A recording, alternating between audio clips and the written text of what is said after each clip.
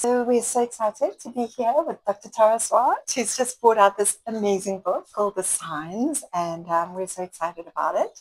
Um, Dr. Tara, tell us about this book, and I'd love to know how we can start living with more awareness and getting into noticing signs around us. Thank you. So I'm not sure if you know, but I've often used the hashtag I find hearts. So that was something that was in my life already. Right. And when I met my late husband, which was on a flight from Johannesburg to London, I had written in my journal that if I see 3 infinity symbols, then the person I'm going to marry is already in my life. But I didn't think it was going to be him. And then I flew to a conference in Turkey and I saw a man with a wedding ring with the infinity symbol engraved on it. Ah. Then I saw an elastic band on the pavement in London in the shape of an infinity symbol a few days later. And then I was sitting on the train, on a really crowded train. There was a girl standing in front of me with short jeans and a gap where her ankle was before her shoe. And she had an infinity symbol tattooed on her ankle. I mean, these are so random. Yeah. And then a few months later, I did start to have a relationship with Robin. And I looked back and I saw that. And it was a bit too much to take in. So I just thought that's kind of strange. Maybe it was my intuition. And then I wouldn't say I really thought about signs again until Robin passed away. Right. And I had heard people who'd had loss say that they got signs from their lost loved ones. And I was desperate to get a sign, but I was trying too hard and nothing was happening, except I kept seeing robins in the garden. Right. And I was living between 2 houses. One was in London, one was in the countryside, but both houses, every time I went to the window, I would see a robin in the garden. And then out of sort of desperation, really, I consulted a medium. And I was very skeptical. I kept my scientific head on. And I thought, if there's anything that could have been looked up on the internet or social media, then I can't take that as meaning that this person actually knows something. Right.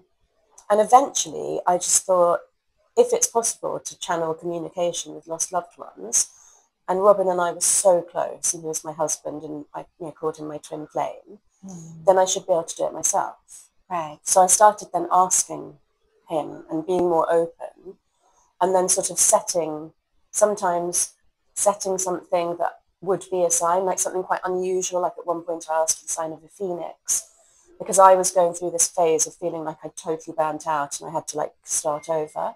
Right. And then I was in Oklahoma City, and every time I went from the hotel to the studio, I passed a Chinese restaurant called Phoenix Garden. Wow. And then I had to catch a flight at short notice, and I was meant to get a direct flight to LA, but at the last moment, and this was on the day of the 2nd anniversary of him passing, I had to fly through Phoenix, Arizona. So I've got so many more stories like that. But I think a lot of people identify with the number 11 or 1111. Yes. I would see that a lot, and that made sense because he was my twin flame. So if you look up angel numbers, 11 is to do with being twin flames. Yes. But then I started seeing 44 everywhere, and I didn't know why. And I looked it up, and it meant your angels are guiding you and protecting you and telling you that you're on the right path. And this was at a time I was really struggling. So that's become a special number to me from him. It also made sense that numbers would be a way he would communicate with me, because he was in like a numbers kind of job. Right. And he was obsessed with the Fibonacci sequence. Ah, okay. So that was like a bit of a light bulb moment for me, that numbers would really make sense. But I also get song lyrics, obviously robins. And once when my friend came over to my house and said he'd had a vision of Robin standing in the hallway, and I felt like a message was going to come through him. And nothing happened that evening, but the next morning he sent me a text saying that he was upset about something. And I thought, I don't think he was that upset. I think this is coming from Robin. Right. And then this light bulb started flickering in the ceiling, and I was videoing it to show my friend. I said, at the moment that you messaged me with that, which I feel is actually a message from Robin, this light started flickering. And on the video, you can hear me saying, if it's you, darling, make the light stop. And then it stops. And my friend is a skeptic, but he was like... He was moved by that. He was moved by that. And what we kind of agreed between us in the end was, if you are a skeptic, which I think, you know, there will be people, Mm. then where we think these signs come from doesn't actually matter. What matters is how you interpret it and what effect that has on your life. Absolutely. Yeah. Yeah. So, I mean, I think we used to live a lot more in the ancient times with the signs, you know, like the moon used to be a thing and animals that came into your life. And yeah, so I think, especially now with fake news, I mean, we don't know what we're watching, whether what we're watching is true or not. I think it's a perfect time for people to start enhancing their intuition and try and get stronger intuitive abilities to know what's really true. How does one do that? I just want to reiterate what you've said and say that I think the really human capabilities like intuition and creativity and empathy are the things that are going to help us to survive in this time of, you know, such a rapid rise of AI and other technologies.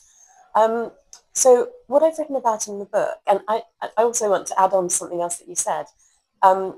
In the book, I've written that in ancient times, we had to use our senses to interpret the world around us. And so a cloud formation could mean that rain was coming, but it could also be a message from ancestors, because there's a lot of ancestor worship. And, you know, whether they came as... I worked in Aboriginal Australia as a psychiatrist, and the Aboriginal liaison officer told me that, because there are lots of white cockatoos there, they're very common birds there, but they're so beautiful. But there's a very rare black cockatoo, and he told me that when they see black cockatoos, they believe it's their ancestors coming back in bird form. And I think there are a lot of, you know, there'll obviously be like, you know, African beliefs that your readers will be more familiar with. So yeah, basically going back to that sense of trusting your instincts. And what a whole chapter in the book is about the fact that intuition is thought of as a mental capacity, and therefore that it's in your brain and in your neurons. And we go as far as to say it might also be in the gut neurons, and that's why it's gut instinct.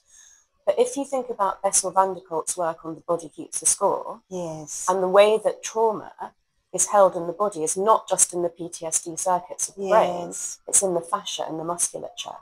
And people in that sort of area of somatic work, you know, using the body to release trauma, say that there's the part of the brain that articulates speech actually gets shut down by trauma.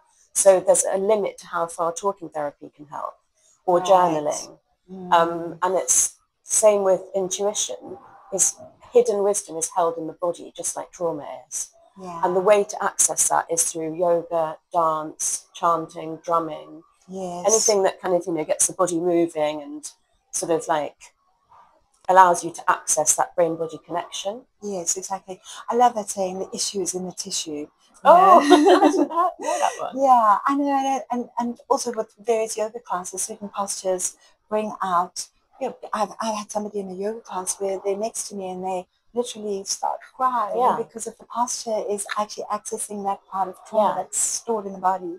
So I mean, I think it's quite well known that hip opening yoga poses can like release a lot of emotions. But I've actually got a story about that I haven't shared in the book or elsewhere, which is that Robin, when he was still alive, was had severe osteoarthritis in his right hip and was due for a hip replacement. And so we had planned it months in advance because I had to take 6 weeks off work to nurse him. And he'd also paid for my best friend in Australia, who's a nurse, to come over to England to help me. But then he shared the story of being abandoned by his father with me, and it's the only time I've seen him cry.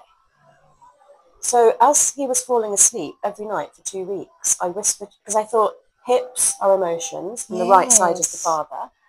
So I whispered in his ear every night, you've got to let go of these emotions that you're still holding on to about your father. He didn't even know I did it because he was asleep, so I was subliminal messaging him. Wow. And I still can't believe this, but he woke up one day, 2 weeks later, and said to me, I'm cancelling my hip operation. And I said, no, you can't. Like, we've arranged it all, and I've taken time off work, especially, and everything. He went, I'm not in pain. Wow. And it was so profound because it was psychological as well as physical. Wow. And of course, you know, his life was cut short by leukemia, but he never had to have that hip replacement. Unbelievable. Did you tell him that you did? No. Amazing. Wow. I think that's the thing. We're so cut off, you know, if we could actually just tune into our bodies and listen to them and also watch the signs around us. I remember once we were working, we were doing a project and we were going to walk through the desert and it was televised and everything and we were doing all the publicity and it was crazy and we got to the desert and then we were barefoot and I was sitting there and all these ants came crawling on my feet, but the person next to me had no ants on them. I was like, what's going on?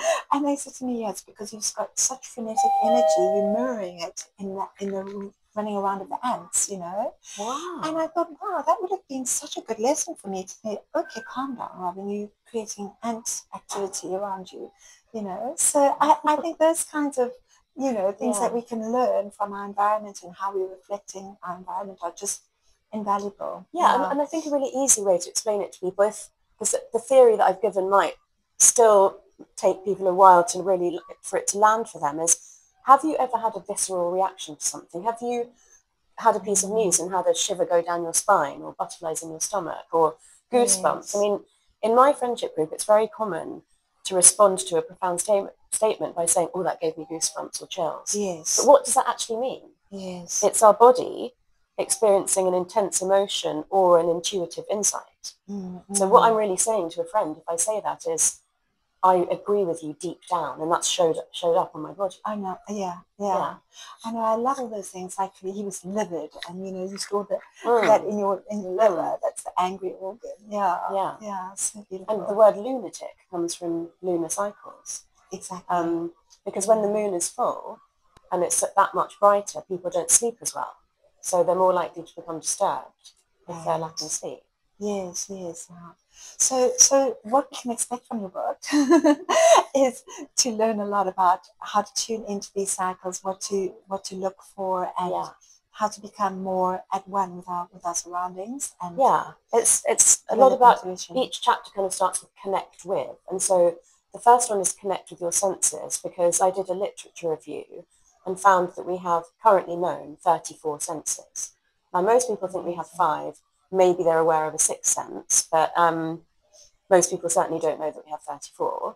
So it's about, you know, the knowledge of that allows you to tap in if you wish to. You can't tap into something if you don't know it exists. Sure. But I've also used that as a bit of an analogy for saying, what are we capable of tapping into in our consciousness and our minds?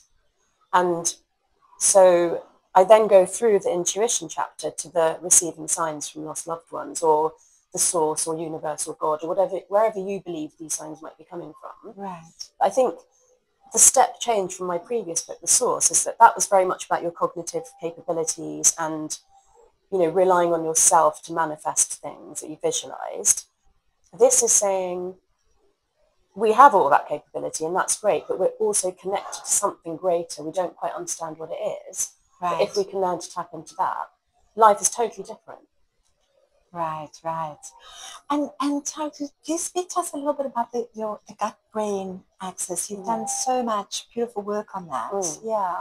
It was actually quite shocking to me to look back at The Source and see that I'd written a very short sort of paragraph or two on the gut-brain axis. This time, I've made it into a triangle rather than just the axis. So it's the gut microbiome, and the brain. And it's actually a triangular relationship. Right. And there's a lot you can do to improve the quality and quantity of your gut microbiome, all the good bacteria that are in there. Right. Which, if they're not healthy, can cloud your access to your intuition. So your gut physically and the microbiome need to be in good order. So important for that. For that to happen. Yeah. Yeah, exactly. So so they communicate with each other mainly through the vagus nerve, which is the longest cranial nerve that comes from the skull via the lungs and the diaphragm into the gut. But also other nerves called enteric nerves, which innervate the organs of the gut.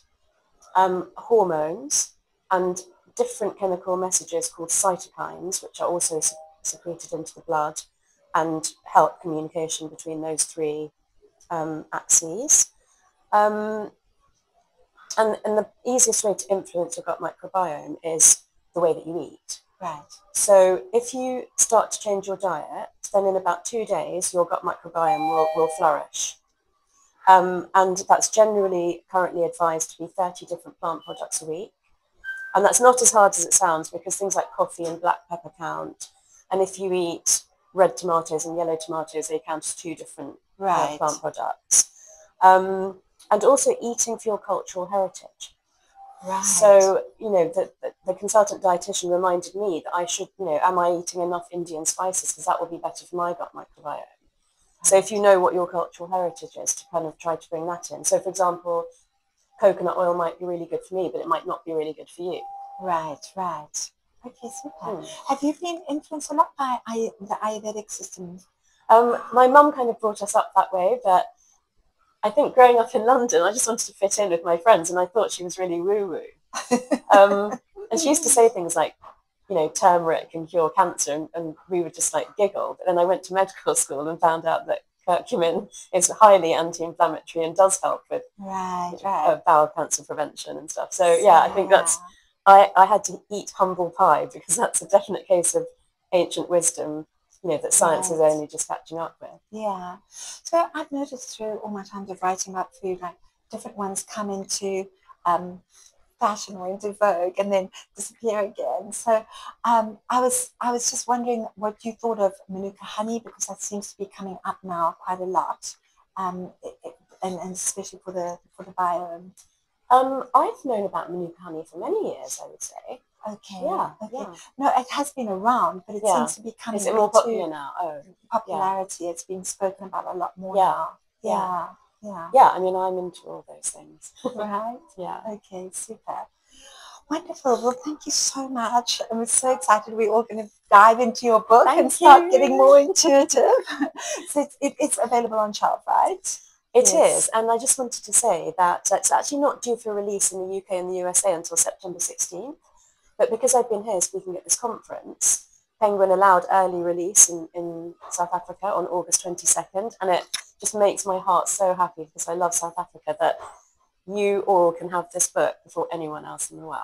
Wow, that's wonderful. Thank you. Thank you. Thank you so much, Tara. You're welcome.